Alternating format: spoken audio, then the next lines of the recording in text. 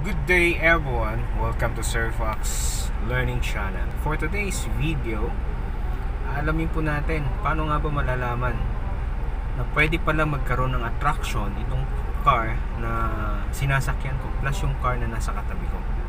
So paano nga ba natin makukuha, malalaman yung kanyang attraction? Anong tawag sa attraction na meron nun?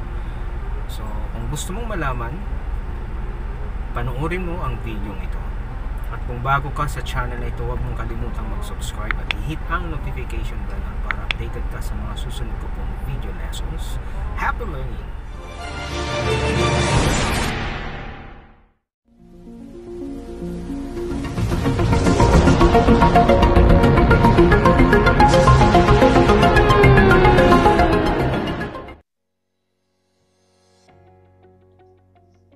Okay, our lesson for this video is about universal law of gravitation. Our learning target here is to calculate the force. Calculate the force of gravitational attraction by using universal law of gravitation. Gravity.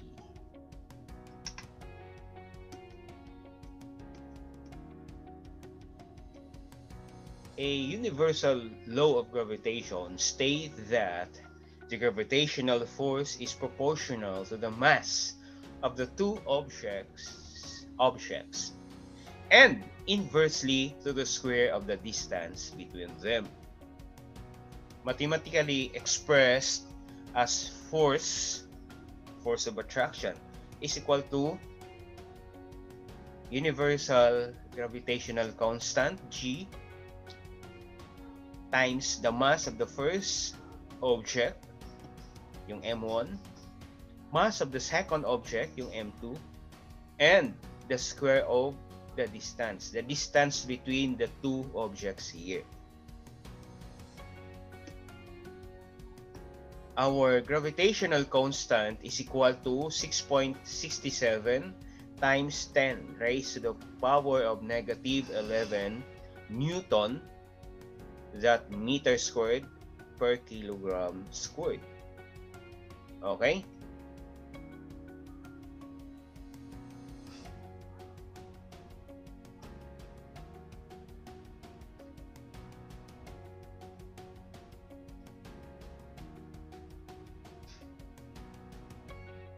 And also, this can also express as weight is equal to G, or gravitational times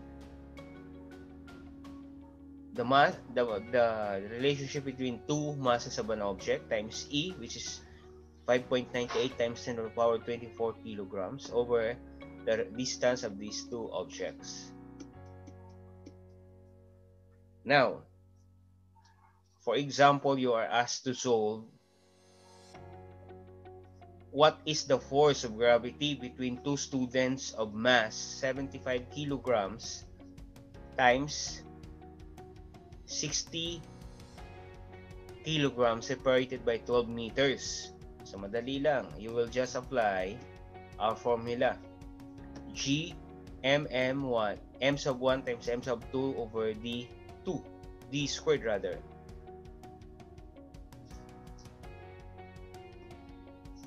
Okay? So let me show you it on the board.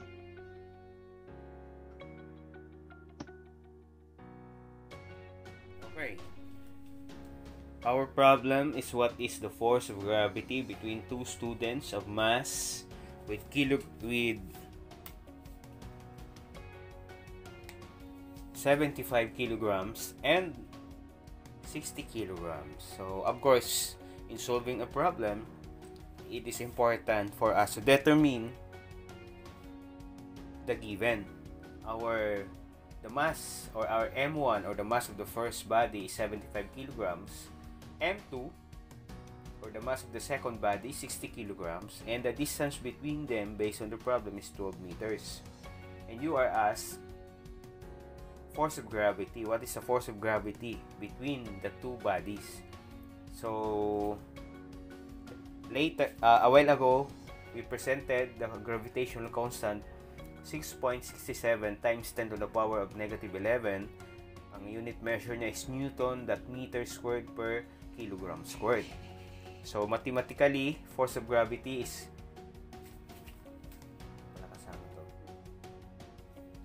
G or gravitational constant times mass sub 1 m sub 2 over m sub 1 over m sub 2 divided by the square of the distance.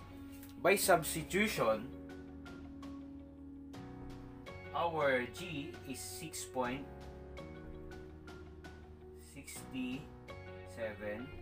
times 10 negative 11 Newton that meter squared per kilogram squared times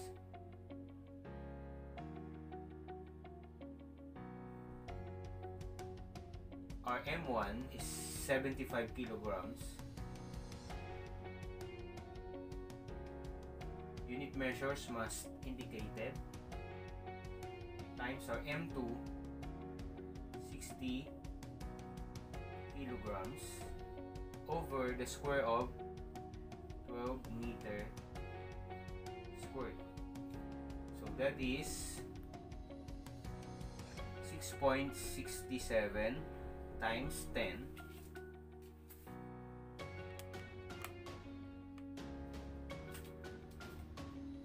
negative 11 Newton that meter squared per kilogram squared times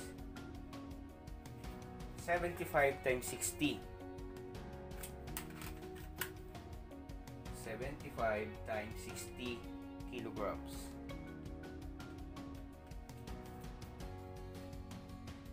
4,500 kilograms squared.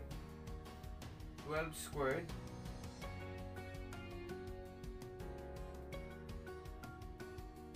divided by 144 meter squared.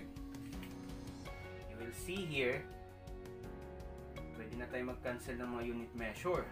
Pwede na natin i-cancel ito, cancel yan, cancel yan, at cancel yan. Matitira na lang Newton. Okay? So, equals to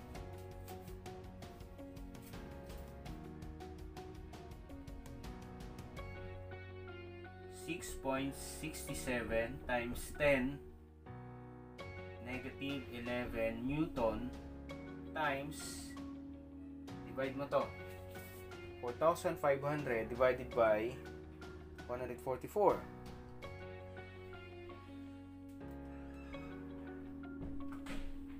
31.25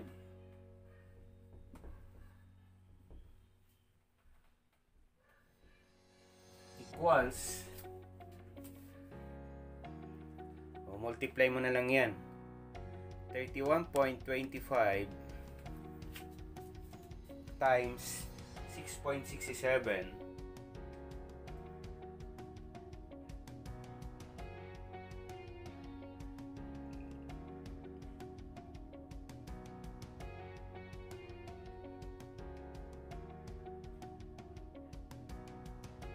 raised to negative 11.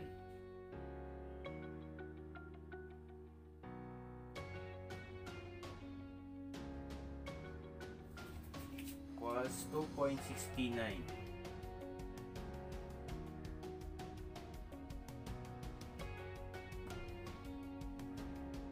69 times 10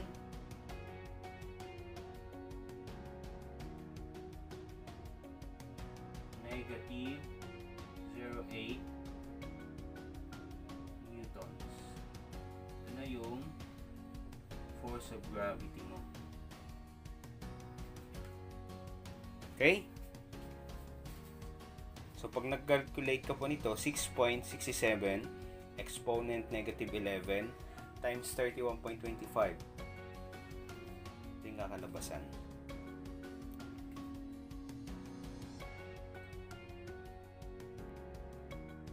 Okay, is there any question?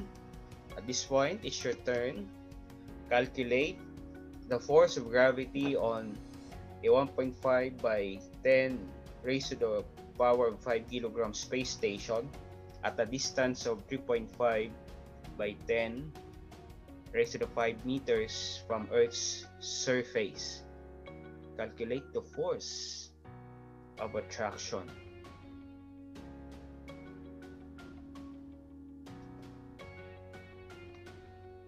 And solve the following. What is the force of gravity between two students of masses 80 kilograms and 175 pounds separated by 18 meters? Then, yeah. So much for that. Thank you for watching this video. At kung bago ka sa channel na ito, please subscribe and connect to my channel. Thank you and